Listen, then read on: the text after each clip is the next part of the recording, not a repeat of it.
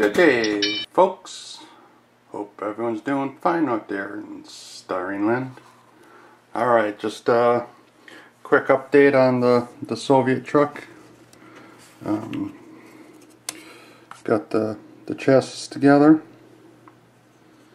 and some parts of the front fenders.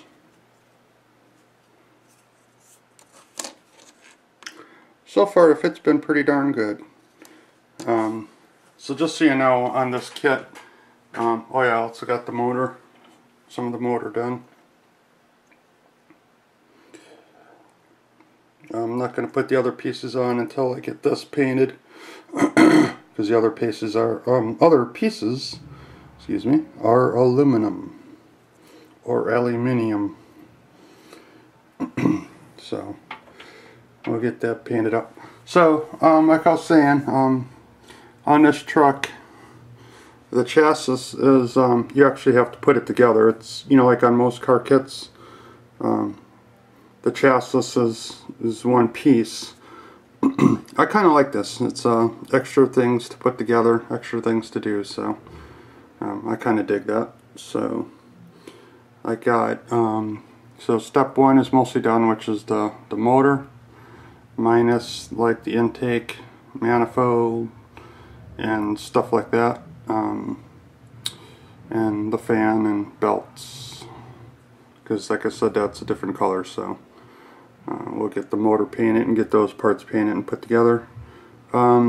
Step 2 is complete, and this is step 3 up here, where I just showed you the fenders, and you see there's a lot of sub-assemblies.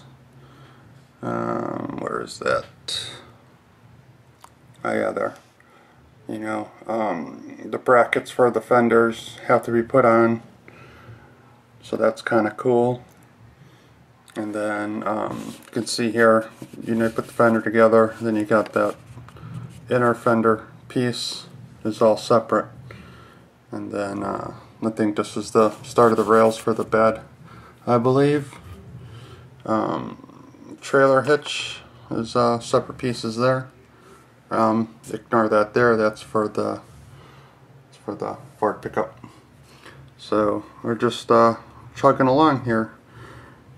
Looks like the next is going to be the cab, to put together the cab. So just wanted to give a quick update since I got the chassis done. I just, you know, I kind of wanted to point out, you know, that this kit actually has, you know, you have to build the chassis, put it together, rather than just clip it off the tree and be ready to go. So all this had to be added, like I showed in there, you know, adding the leaf springs, I think they're called.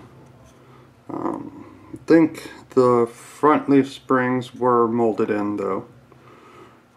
Then you got the little tow hooks there, but all the cross members. So that was kind of a fun challenge getting it all lined up though, but it was a lot of fun. So, alright folks, well, until next time, remember, be kind to one another, keep the glue on the styrene.